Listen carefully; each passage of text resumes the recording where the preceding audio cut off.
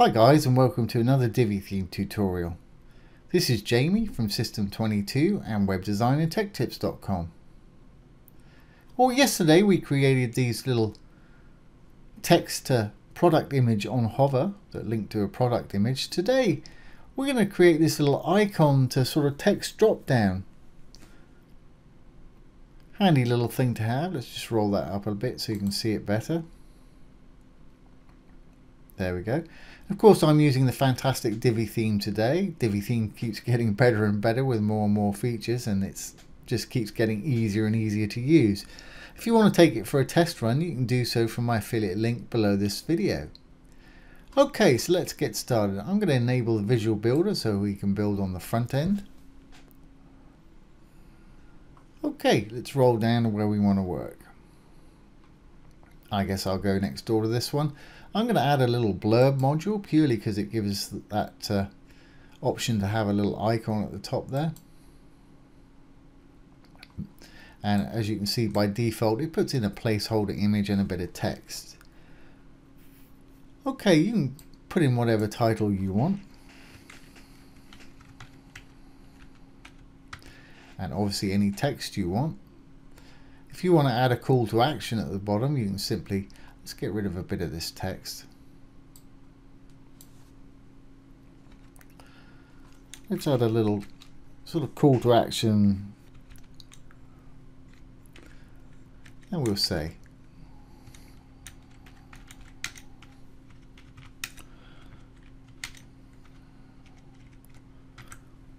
or whatever it is you want to say, obviously. And as you can see, that's put that in right there. Okay, next thing I want to do is don't want to use an image. Obviously use an image if you want to. I want to use a little icon. So we go to image and icon, flip the little switch to use the icon, and it comes with all these elegant themes, icons bundled with the actual Divi theme itself. I'm going to use a little question mark. As you can see, it's put it in with the default color I've set for my theme, but we'll change the color of this in a moment. So let's get this little blurb looking like we want it. Let's go over to our design. First thing I want to do is center align the text. So I'm going to text, I'm going to centrally align that. I don't think I want any text shadow or anything like that at the moment. Then I'm going to give it a little bit of breathing room all around, a bit of spacing. So I'm going to hit the spacing. And I'm going to give it, say, 30 pixels all around. Just put 30 in there. It'll put the pixels in for you. Hit the chain. Same with this other one. Okay, so we've got the basic structure of our site here. Now, if you want to add a link that when they click on your module, if we go back to our content page here, you can simply put whatever link in to the module link right here. And it's got dynamic content built in, so you can link to pages or posts or products, whatever you want to. I really don't need to link to anything on this at the moment, but if you do, that's where you put it. Okay, what I want to do is give it a colored background when it drops down, when it can be seen. So that's going to be in the hover state. So if we go down to background just below, we're on the content tab still. Let's find a color for the background.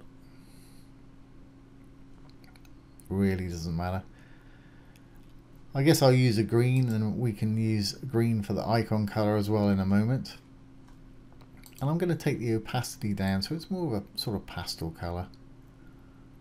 It's there, but there we are. Fantastic. Okay, now let's go over to our design tab and change the color of our icon, image and icon.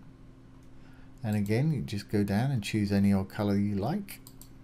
That'll work for me. Now it's okay, but if we go back to our content tab, that background color, I actually only want it to be that color when it's being hovered on, not when it's not. So if we go to where it says background right here, hover over it, hit the little arrow, it'll give the option for desktop.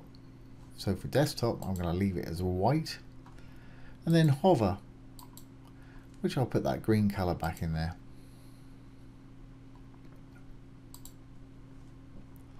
And I just brought that opacity down a little bit. There we go. So you can see the icon and you can see the text fine. So let's give it some rounded corners. And then we'll make the magic happen. Let's go to our design tab. And to border. And I'll give it 20 pixels all around. Again, just put 20 in. It'll put pixels for you. If that chain is linked like it is at the moment, it'll do all 4 at once. And as you can see, that's giving it some rounded corners there. Okay.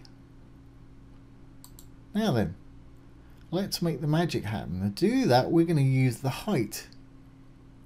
So if we go to sizing, we're on the design tab, we're in sizing, we're going to go down to height. And again, we want 2 different heights. We want one for the hover state and one for the desktop state. Desktop state basically means when your mouse is not on top of it, and hover, funnily enough, means when your mouse is hovering over it. So on the desktop, on non-hover state, I want to take this down so we can just see the icon. There we go, somewhere like that. Fine, adjust it if you need to with your arrows here. I think that's going to work fine. And now when we hover over it, I want it to reveal the whole of the text. So let's bring this up till we can see everything that we want to see there. Somewhere around there. That's going to work for me. Obviously, if you've got more content, you're going to need to adjust it more. Just make it how you'd like it. Okay, so we're almost there now. Now, to make this actually work sort of smoothly, it's going to work, but it's going to be pretty quick. I want to slow the whole thing down, the transition down. So let's go over to our Advanced tab. And we'll go down to Transitions. And the actual transition duration, I'm going to take up to about 1.25 seconds, 1.5 seconds. That's pretty slow, but it should look quite good. I don't know. We'll say 1400, that may be too much. Let's save this and see what we've got. We can always come back and adjust it if it's not right. Save the page changes. Then go up and exit the Visual Builder.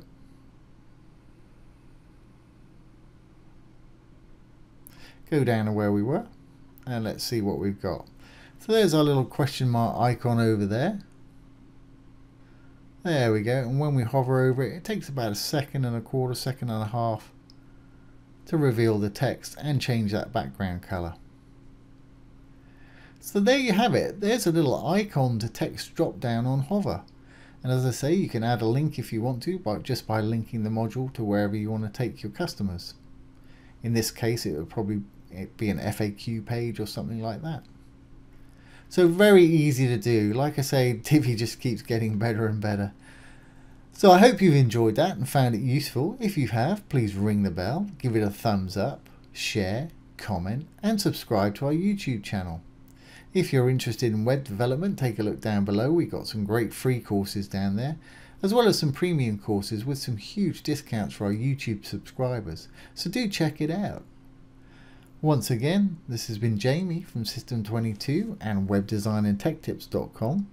Thanks for watching. Have a great day.